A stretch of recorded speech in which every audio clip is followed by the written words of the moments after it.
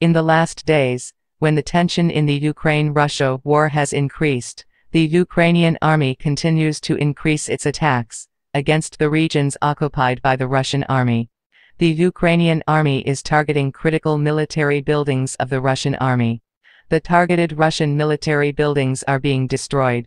The Russian army has recently lost many ammunition and soldiers due to these attacks. The Russian army, which is short of ammunition, cannot respond to these attacks. The Russian army is losing hundreds of soldiers every day against the Ukrainian army.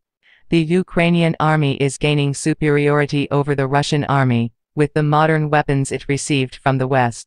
In the last few days, there have been fierce clashes between the Ukrainian army and the Russian army. As a result of these clashes, the Russian army has lost thousands of soldiers.